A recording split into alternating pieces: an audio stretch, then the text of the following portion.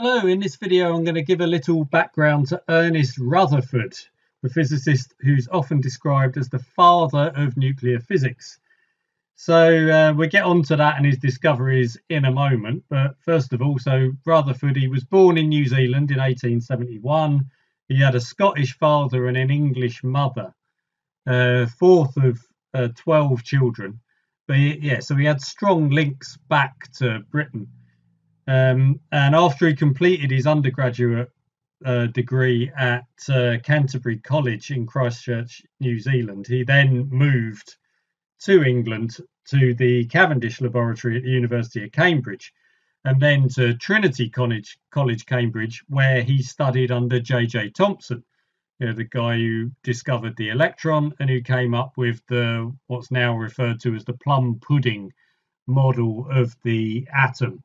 Something which has subsequently been shown to be false by none other than Rutherford himself. Rutherford, he was assisting Thomson during the discovery of the electron, and he then moved into radioactivity. I mean, he provided better descriptions of alpha radiation and beta radiation, and it was Rutherford who came up with those names for them, the alpha and the beta. He discovered the idea of radioactive half-life and the element radon as well, one of the radioactive elements. So he did a lot of work in radioactivity.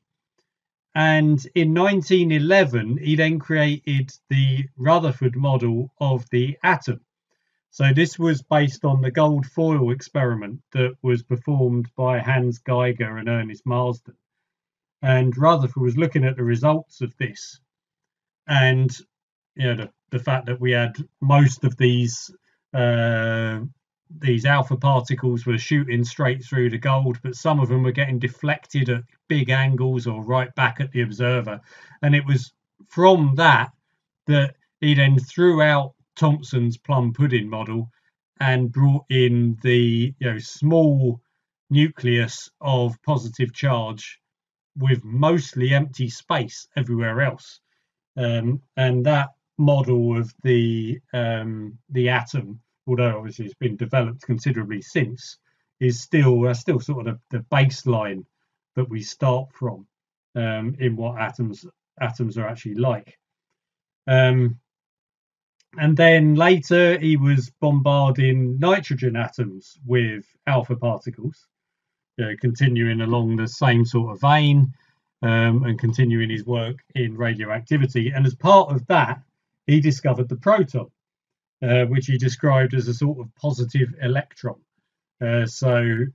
Protons were discovered much later than the electron. Rutherford was the man who did it. He actually won his Nobel Prize, which he won in 1908. So this is before he came up with his model of the atom. And he won his Nobel Prize in chemistry. So that says a lot about his proficiency as an experimental scientist. He was working in these two disciplines. And I know there's a lot of crossover, particularly back then, between the two of them. He was very proficient at experiments.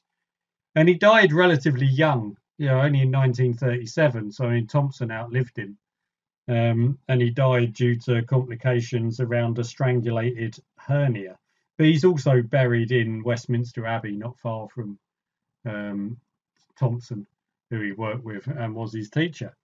Of course, another part of his legacy is that Rutherfordium, which I nearly said wrong, but Rutherfordium, one of the chemical elements, one of the really high numbered ones, that was named in honour of him when they were dishing out some new names in the 1990s. He'll always be remembered for that, along with his many other discoveries. So he was quite the guy.